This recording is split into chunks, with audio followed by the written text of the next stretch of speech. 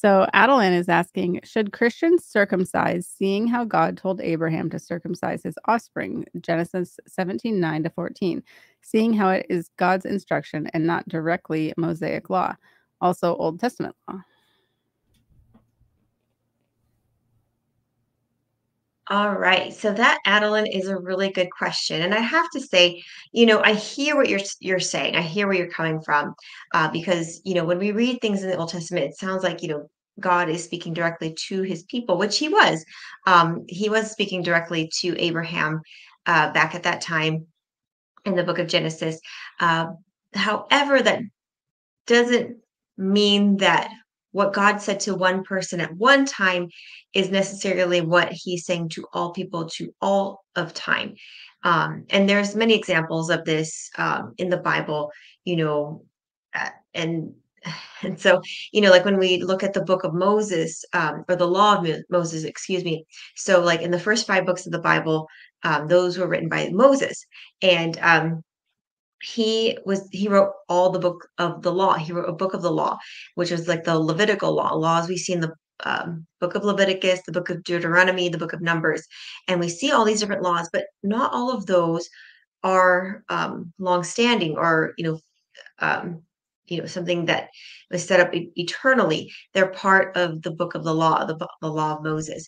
And so I would say circumcision is part of that book. And I'll show you in the New Testament where we see Paul writing about circumcision very plainly, as far as how it's not necessarily something that's required anymore for God's people, but it's also not something bad either.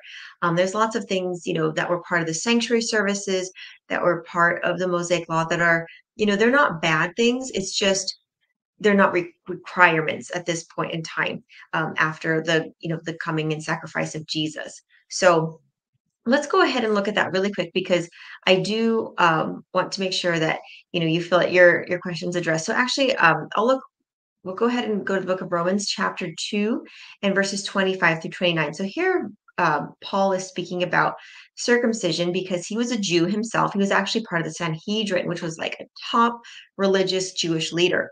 And so he really knew the law very, very well. But when he was converted as a Christian, he had to go away for a few years and just study the Bible and find Christ for himself in the Old Testament, which you will do if you really study the scripture.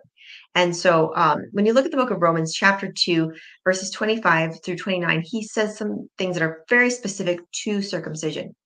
And so here we read in, like I said, Romans chapter 2, 25 through 29. It says, "For circumcision is indeed profitable if you keep the law." And the law he's talking about is 225. Sorry, our producers a little bit back. So going back to Romans chapter 2, 25, excuse me, it says, "For circumcision is indeed profitable if you keep the law." And he's talking about the law of Moses, which you see in Deuteronomy, like the summary of it in Deuteronomy chapter 30. It says, "If you keep the law, but if you're a breaker of the law, your circumcision has become uncircumcision." And 26 says, "Therefore, if an uncircumcised man keeps the righteous requirements of the law, will not his uncircumcision be counted as circumcision?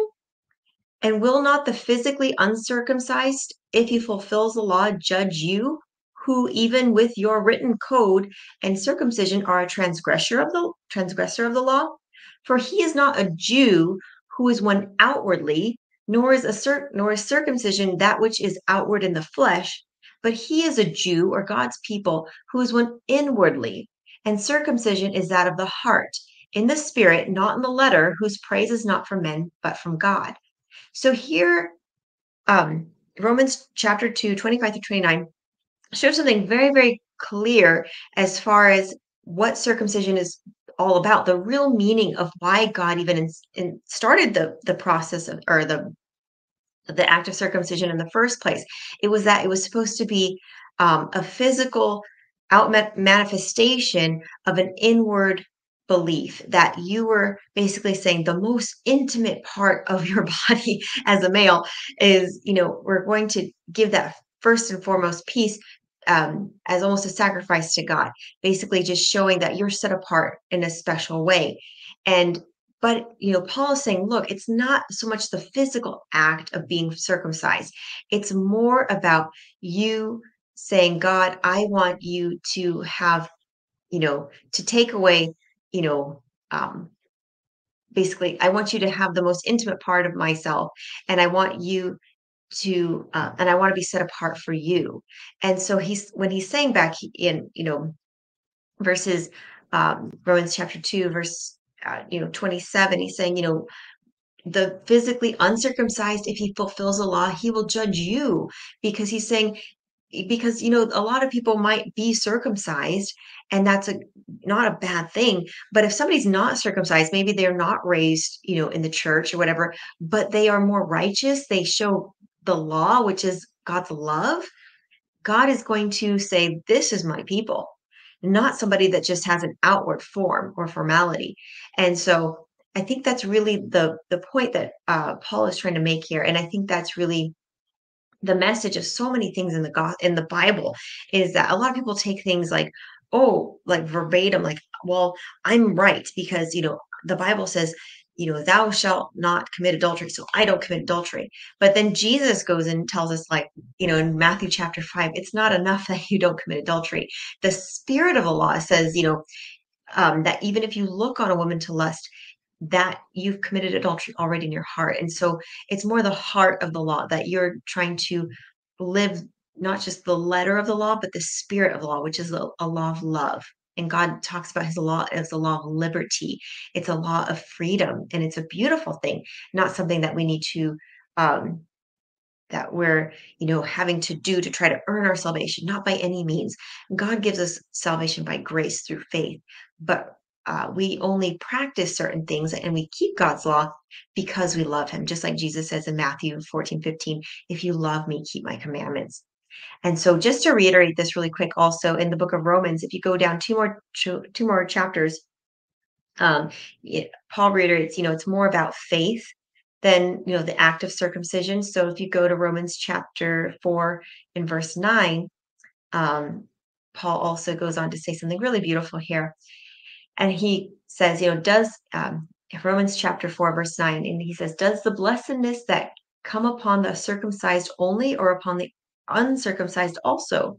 For we say that faith was accounted to Abraham for righteousness. And he makes a very interesting point here. In verse 10, he says, how then was it accounted? While he was circumcised or uncircumcised? Not while circumcised, but while uncircumcised. Abraham received his promise while he was yet uncircumcised. He had not yet gone through with it, but he believed God's word by faith, and that's what accounted him for righteousness. That's where he um, had the stamp of approval by God.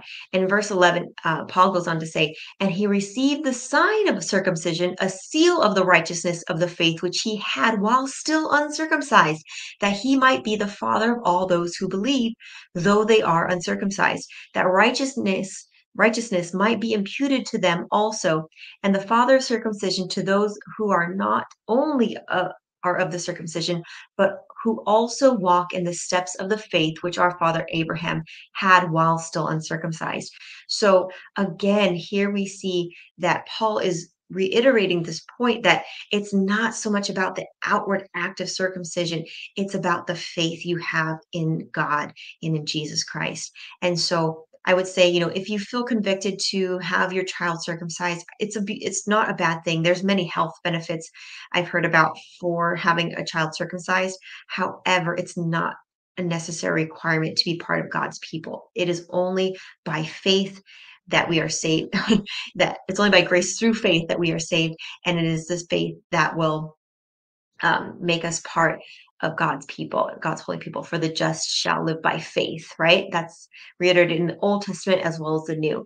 And it's not the just shall live by circumcision, by these outward acts so much as an inward transformation of your heart through faith in God. So that would be my answer to your question.